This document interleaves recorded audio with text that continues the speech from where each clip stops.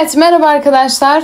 Biliyorsunuz konu anlatım videolarımız bitti. Soru çözüm videolarına geçtim. Gönül isterdi ki yani yüzümü görün, nur cemalim size ışık saçsın. Ama teknolojiden biraz daha bir sene sonra da görüntülü inşallah soru çözümü yapacağız. Arkadaşlar elimden geldiğince soruları seçtim. Biliyorsunuz Kadir Gümüş hocamın soru bankasından seçiyoruz soruları. Kadir hocamız sağ olsun orada bütün cömertliğini gösterdi ve soru bankasına attı bana. Ben de ne yaptım? Her bir soru tarzından en az bir tane olacak şekilde size seçtim arkadaşlar. Sizler ne yapıyorsunuz? Bakın bu soru bankasını alın. Benimle beraber çözün. Ondan sonraki soruları bireysel olarak kendiniz çözün. Çözemediklerinize yine biz yardımcı oluruz. Tamam mı? Biz daha ne yapak? Biz daha ne yapalım? Neyse hemen başlıyorum arkadaşlar. Öncelikle isim tamlaması testiyle devam edeceğim. Yani ilk videomuz bu olacak. Arkadaşlar isim bir varlığa verilen addır ya. Addır, isimdir yani. Mesela benim bir kadın olarak adım Cansu. Şu an elimde kalem var. Yazı yazmayı sağlayan araç.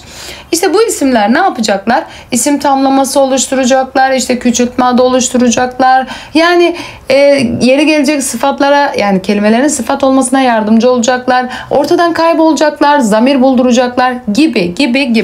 Şimdi hemen başlıyorum. Dediğim gibi her bir soru tarzımı farklı seçmeye özen gösterdim arkadaşlar. Başlıyorum. Diyor ki aşağıdakilerden hangisinde küçültme adı kullanılmış? Şimdi küçültmeleri biliyorsunuz biz cağız, ceyız, cık, cik, cak ekiyle mesela ımsı eki de mavimsi ya da mavimtırak dediğimde de bunlar da küçültür arkadaşlar. Çünkü tam olarak mavi değil gibi. Bunlar ne yapıyor? Bize küçültme yapıyor. Mesela uzunca boy dediğimde oradaki uzunca eki küçültme yapmıştır. Küçültme sıfatı olarak kullanılmıştır. Şimdi bana diyor ki şöyle seçeyim. Kırmızı da yapayım. Hangisinde küçültme adı? Bakın bunda çok düşüyorsunuz. Niye düşüyorsunuz onu da anlamıyorum. Adam bana küçültmeyi bul diyor. İsim mi ona bak diyor. Bak önce küçültme eki almış kelimeleri seçiyorum. Şunu ben biraz kalınlaştırayım. Yavrucak. Şunu yapsam ne olur acaba? Babacığım. Bu daha güzel oldu. Çocukcağız, yavrucak, babacığımla küçücük dedim, kuzucuktu dedim. Bunların hepsi isim gibi duruyor. Doğru mu? O zaman demek ki bir tanesi sıfat olabilir. Hemen ne yapacağım? Yanındakini çiziyorum. Çocukcağız da baktım. Yok, isim. Sıkıntı yok. Dün gece yavrucak 2 gün hasta yattı. Yavrucak 2 sıfat olmuyor, isim.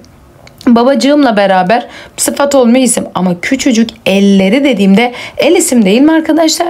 İsmin önüne geldiyse onun böyle hani bir durumunu özelliğini bana gösteriyor. O yüzden buradaki küçültmedir doğru ama küçültme adı değildir, sıfatıdır. Hemen buna düşüyorsunuz işte. Çok da güzel bir soru. O yüzden yaparız artık diye düşünüyorum. Evet, ikinci soruma geliyorum. Arkadaşlar diyor ki altı çizili sözcüklerden hangisi yalım durumda değildir? Şimdi bakın. Bize hep yıllarca şöyle öğretildi.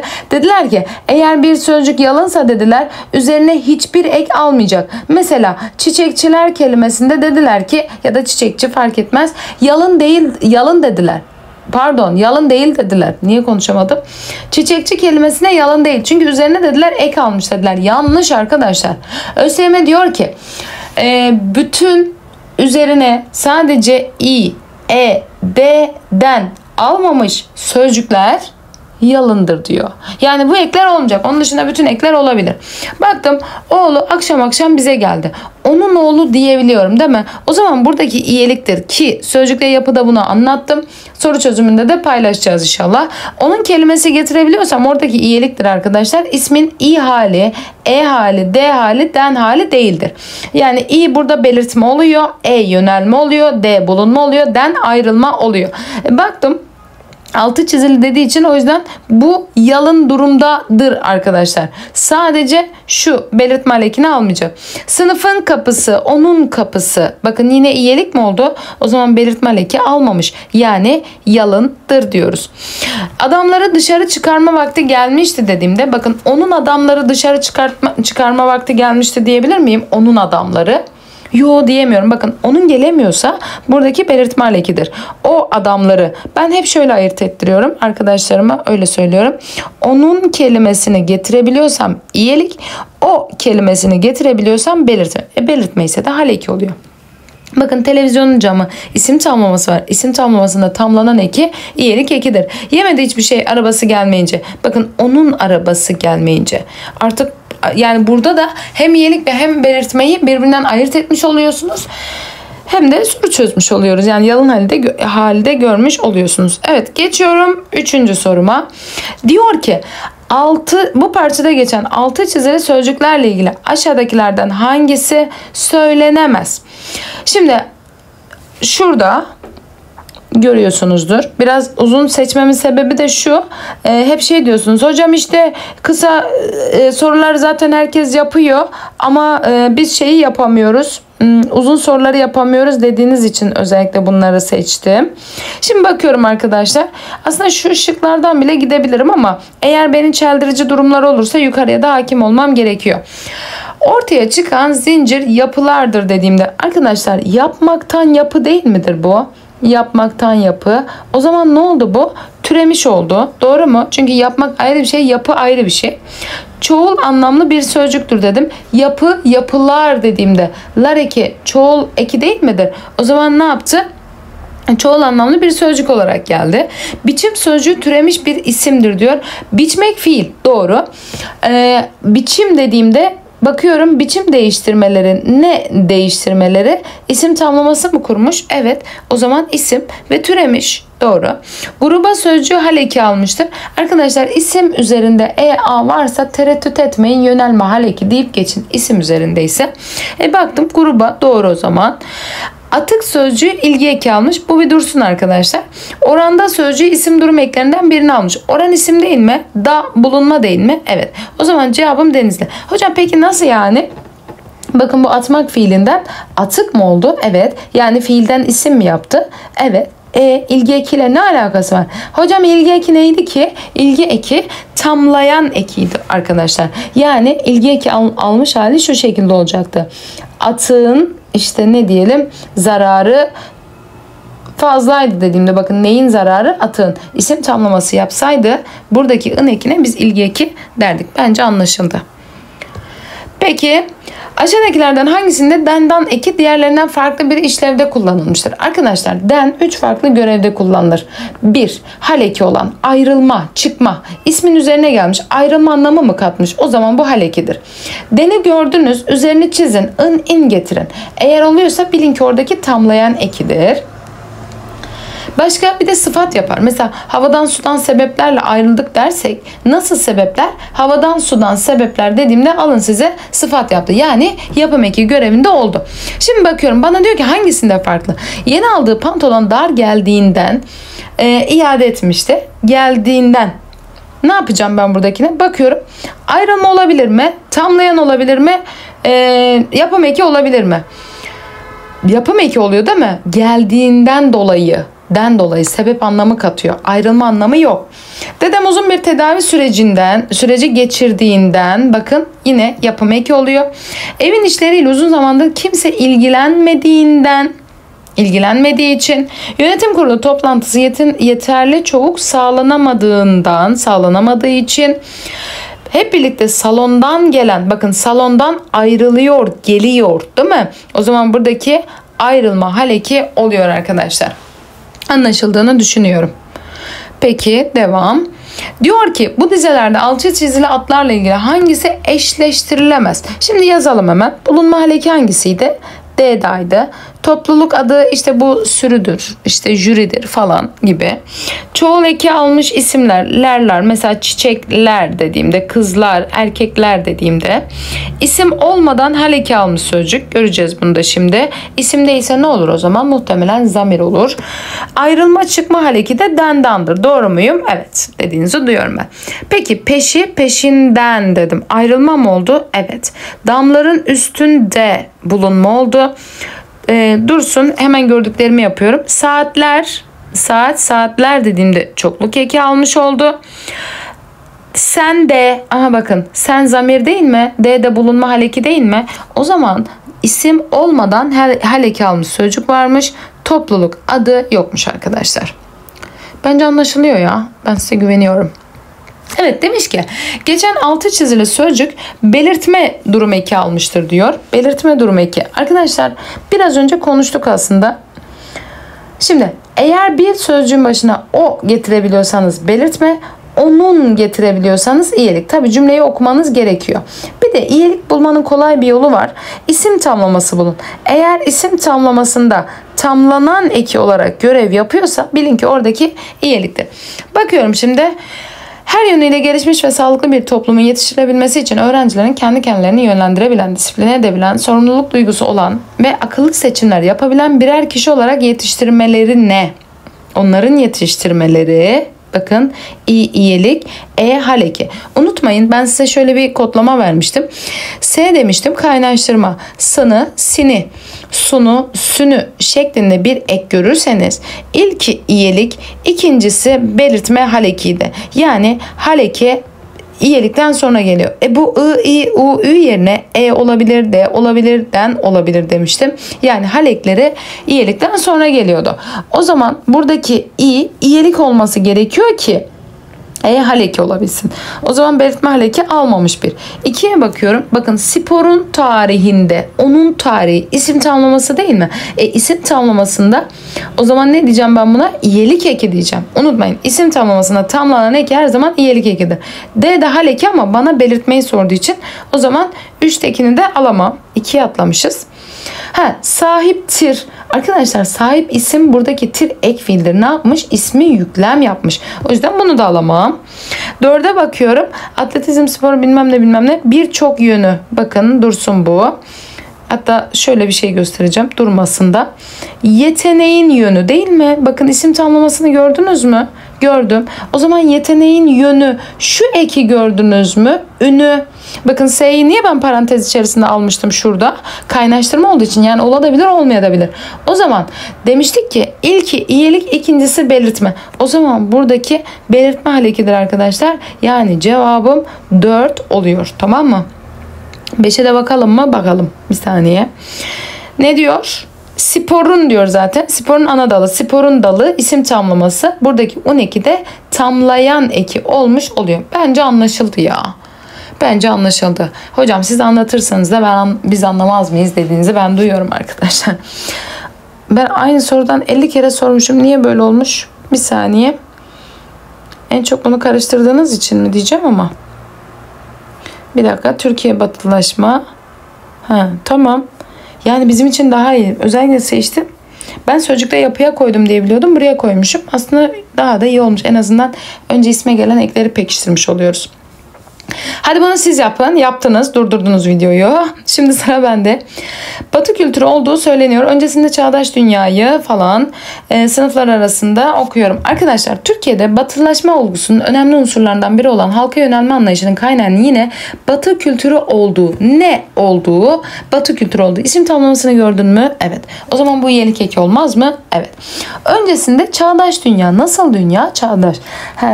Sıfat oldu. Bir dursun.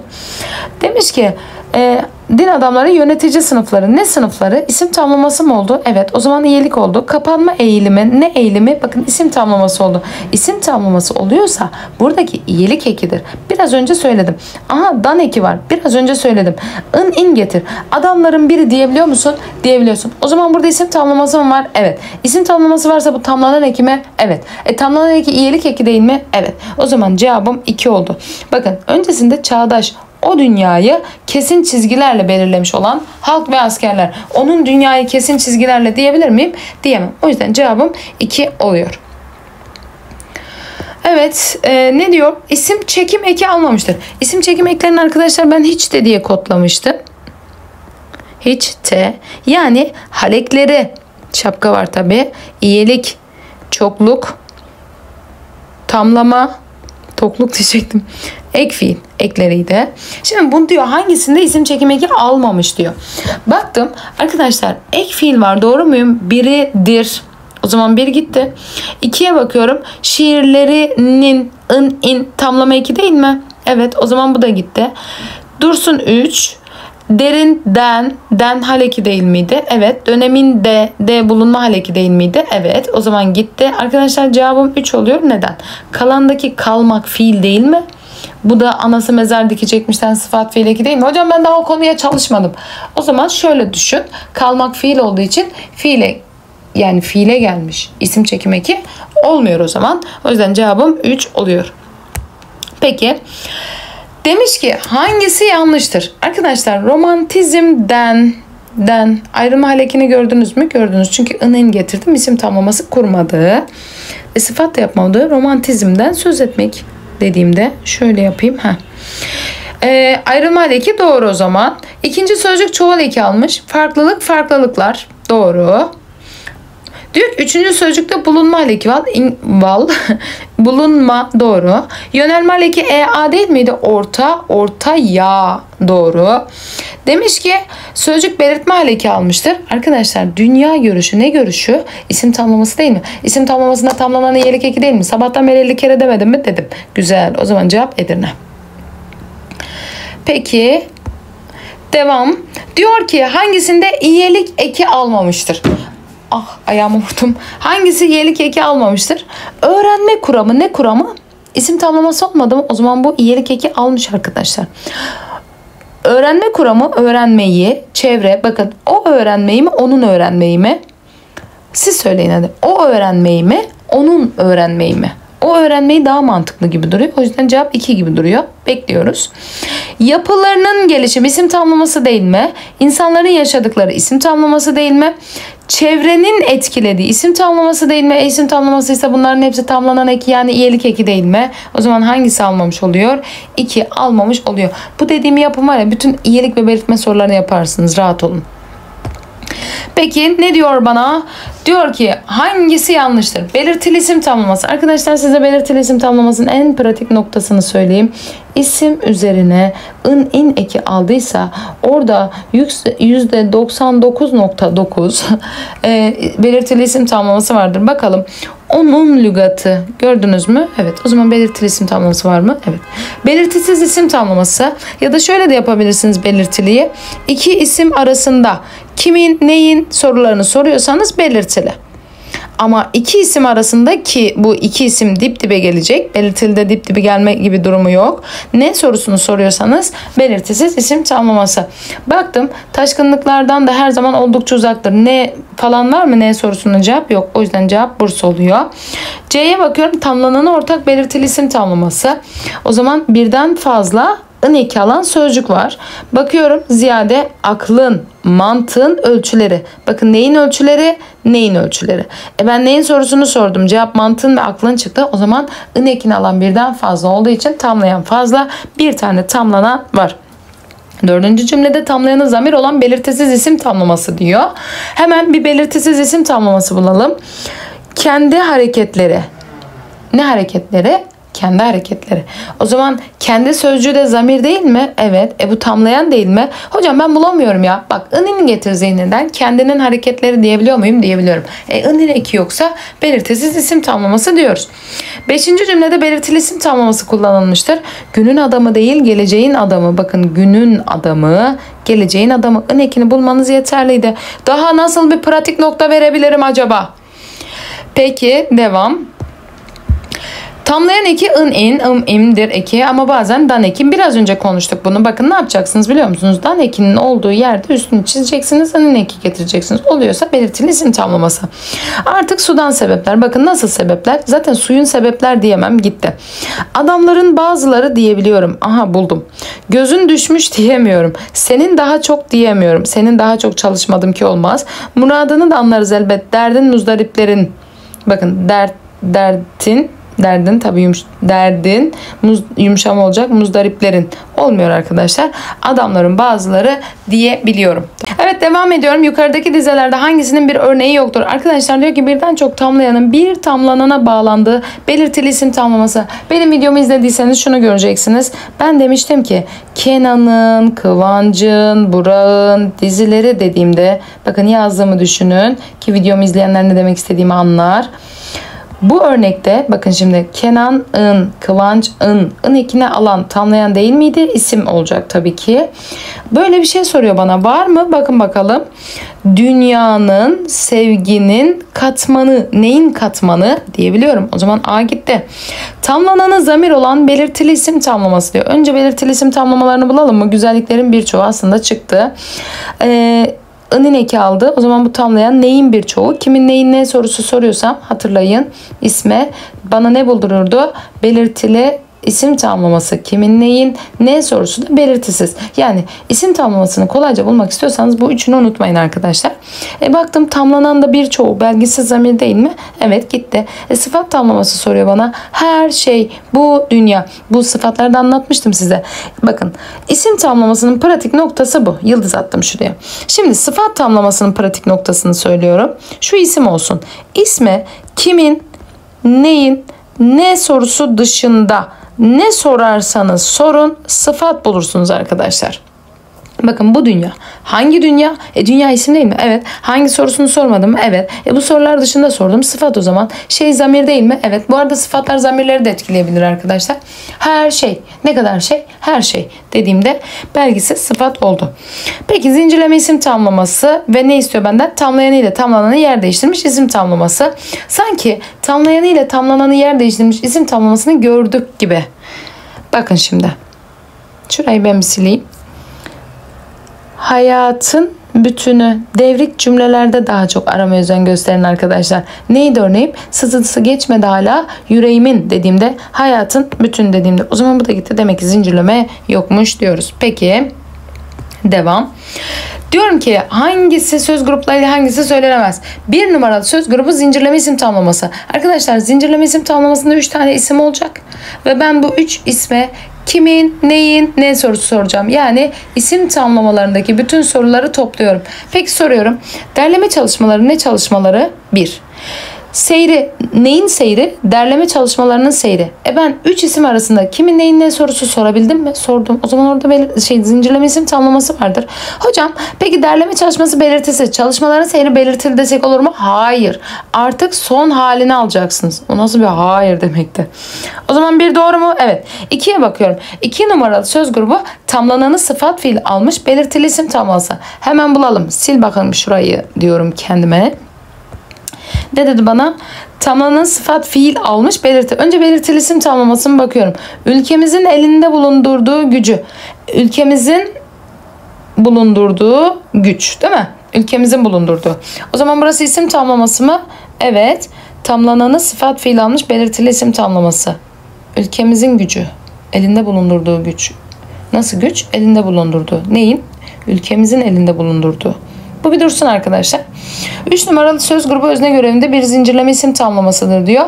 Kültürün değişmez değerleri bu yapıyı yüzyıllardır korudu. Bakın korudu yüklem. Koruyan ne? Kültürün değişmez değerleri özne mi oldu? Evet. Peki ne dedi bana? Özne görevinde bir zincirleme isim tamlaması. Hemen bakıyorum. Kültürün değişmez değerleri. Nasıl değerler? Değişmez değerler. O zaman bu sıfat olmadı mı? Evet. Zincirleme isim tamlaması değilmiş. 2'ye tekrar bakıyorum. Tamlananı sıfat fiil almış belirtili isim tamlaması. Diyor ki ülkemizin elinde bulundur. Ülkemiz bulunduruyor. Evet. O zaman baktığımda tamlananı sıfat fiil almış belirtili isim tamlaması.